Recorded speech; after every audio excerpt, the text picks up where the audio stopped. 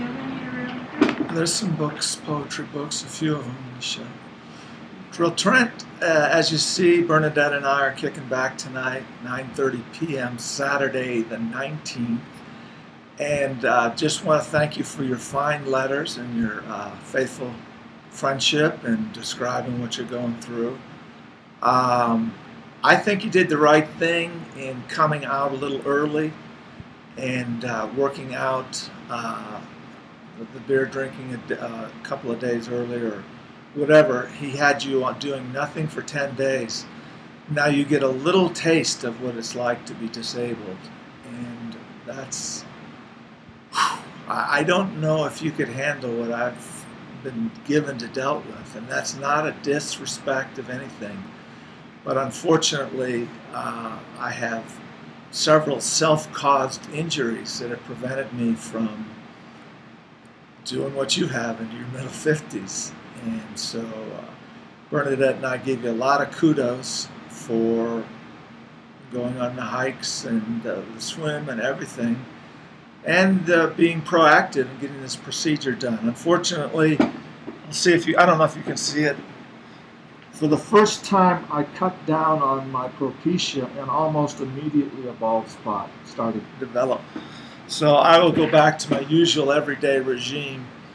And I guess if I've come this far and done no prostate damage, that I'm going to go the rest of the way. Other things on my mind. Fitness. You said specifically about my fitness. Hasn't been good. I could still go out there and knock off 2 miles. I could probably still go out there and hike to Wheeler Lake as well, as long as there's not snow. But my nature is to work hard whenever I get inspired, and so you certainly have inspired me. What else has been up, honey? I'm feeling better.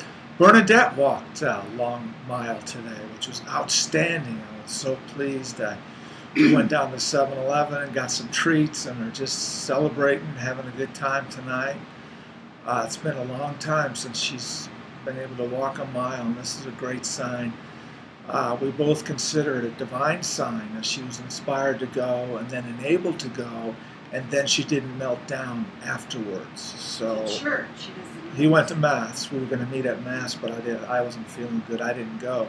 So I understand that that's a mortal sin if you're feeling good and don't go. So I mean, borderline go to hell already, because I was feeling half good, half bad. On the rest of the charts, Maddie, haven't heard from him since he got back from Nepal, and probably won't hear from him until he returns to Nepal. That's just the nature of the beast, and that's the way it goes. So I'm looking forward to my niece Marin's senior year. Well, she will be an all-star, all-conference, all-state in 3 different sports. And Maddie went for the 3rd, and he got more than he could ever imagine. So we'll be joyously on the sidelines filming and cheering her on all this year. It's going to be a lot of fun. I wish you could come up sometime, or had a better relationship with Matt, or I should say Matt chose to have a better relationship with you. What else, honey? Good news. Good news, I'm going to have a cutting-edge surgical procedure for my back. Bernadette is looking forward to the spinal surgery that taps with lasers up your back. It's non-invasive. People walk out of there the same day or the same weekend. And every single thing that's wrong with her back has been cured. She's asked a number of conservative doctors, hey, what do you think? And they think this is the way to go. Her sister has a square of metal rods in her back and is almost completely disabled. It's a sad, sad situation.